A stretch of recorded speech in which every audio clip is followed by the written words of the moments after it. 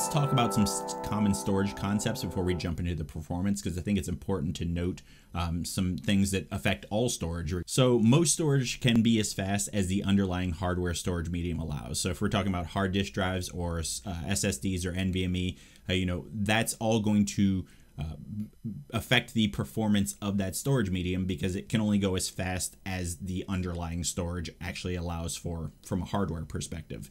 So let's also note that performance can be increased by leveraging clusters of disks where you combine multiple disks together to get the aggregate of all of their throughput. And that means that the read-write speeds can be increased simply by adding more hardware. And of course, using some method to bundle all of those together to make it look like one large disk to the end user.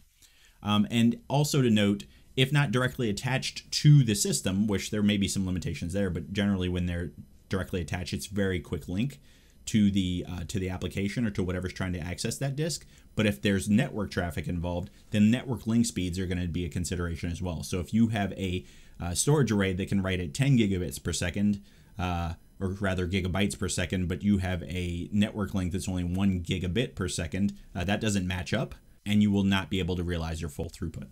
So next, let's talk about performance and usability. So performance for the different storage types is all relative and relies heavily on a few factors, some of which we just covered. So there's the target disk speed, there's the hardware specs, network speed, protocol overhead and limitations of those protocols, scalability and searchability of the medium. So first, let's talk about the performance and usability of block storage. Besides those common storage concepts and considerations that we took a look at earlier, this storage medium typically requires a file system to be applied on top of it as raw storage, which will then take on those additional traits of that file system. So we're talking about things like NTFS, XFS, and ZFS. Next, let's talk about the performance and usability of file storage. So again, the common storage concepts apply here as well. This will also be affected by the chosen file storage system overhead. So if you're using NFS or SMB or other file storage protocols, those are all going to have additional overhead, and there's going to be some losses and some additional management that you have to consider when using those protocols.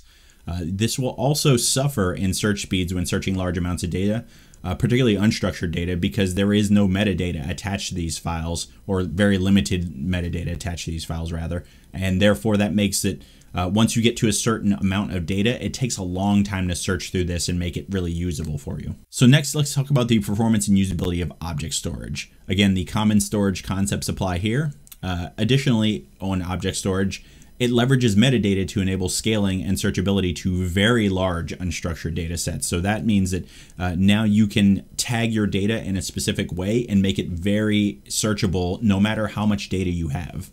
The REST API access is extremely low overhead, allowing for near line speed access to the data, which means that you're not having a lot of overhead from the protocol itself, but rather you are able to get whatever speed you are connected to that network at, almost the throughput to that MinIO cluster or other S3 cluster. And it's largely not bound by CPU and RAM, but rather network capabilities. So a lot of these other protocols, as you start to scale out the amount of storage, you also have to add CPU and memory. But object storage is typically not that way and can really reduce the overall hardware that you need to actually be able to run at very high disk speeds and store lots of data.